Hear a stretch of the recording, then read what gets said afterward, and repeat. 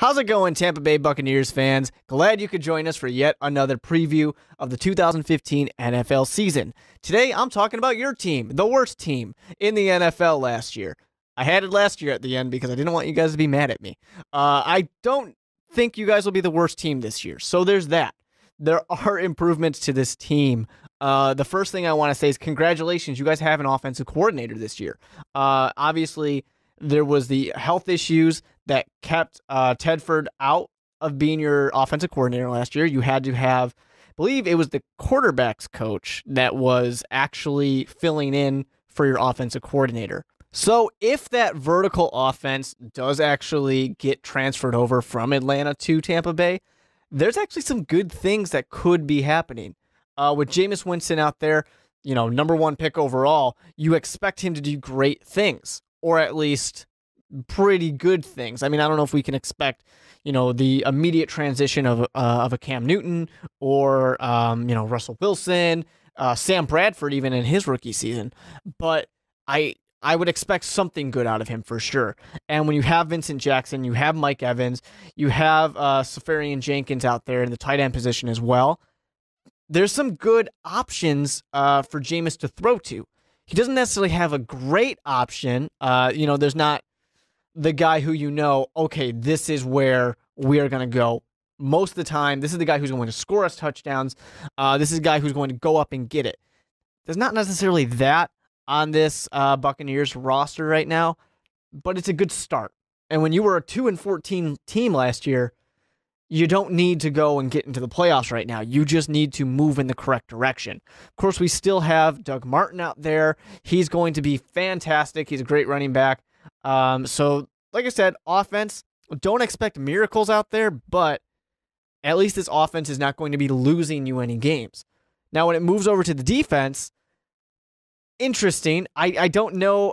The first thing I got to mention, of course, is Chris Conte. It has to be mentioned as a Chicago Bears fan, because is he actually going to start?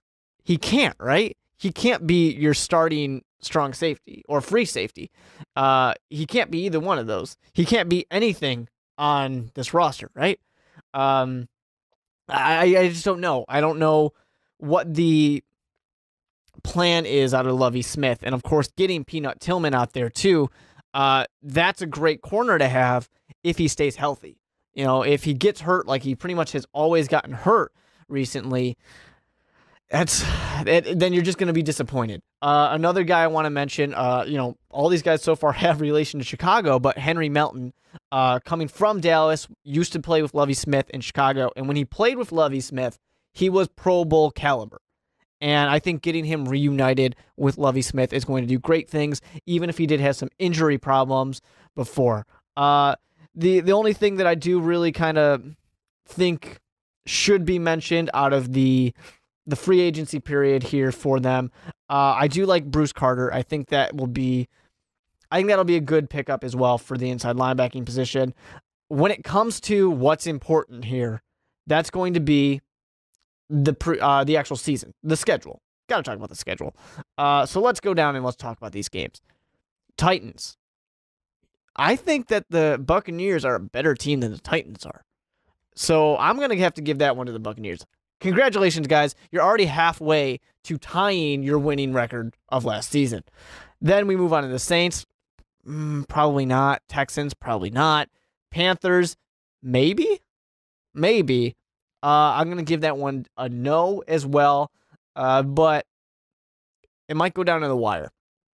Jaguars, the Buccaneers can beat the Jaguars. Definitely can happen. The Redskins, hey guys, the Buccaneers can beat the Redskins too. That is 3 wins. You guys, congratulations. You have beaten your record of last year. Let's keep going. We have the Falcons. Probably not. The Giants, maybe. I'll even give you guys that one. 4 wins right now. Then we had the Cowboys. No. Eagles. No. Colts. No. Falcons. Probably not. Saints. Probably not. Rams. Maybe, but I'm not going to give it to you right now. Bears. I'm sorry, Lovie Smith, but you're not going to beat your former team in Chicago as much as you would love to do it. It's not going to happen. Then finally, one more game against the Panthers. I'm giving the split on that one. So, 4 wins. That's something. That is definitely something. I will give a best case and worst case scenario. I think your best case scenario, if you are the Tampa Bay Buccaneers, 6 wins. Your worst case, 2 wins again. You can't go 2 wins again. You really can't. Jameis Winston, what do I expect to see out of him? I definitely think he's going to be a good rookie quarterback. I don't think he's going to be a great rookie quarterback. I don't think you're going to the playoffs or anything like that. But you're not going to sit there going, man, we really should have taken Mariota. That's the guy we should have grabbed. With that being said, if you guys disagree about anything that I said, let me know down in the comment section or on Twitter at @TheMarkWeber. You can follow Most Valuable Podcasts at Most Valuable Pod. You can also go into this direction if you want to check out our NFC South preview. Until next time, when we continue previewing teams from the NFC South and the rest of the NFL, we'll be here. Hit that subscribe button so you know when our next video goes up. Don't forget that we started a Patreon page. Go to patreon.com/mostvaluablepodcasts to check out all of our reward options. Remember, you can still get our content for free by subscribing to our YouTube page. But if you want to support us financially, now you can be rewarded for doing so. The link's in the description. What are you waiting for?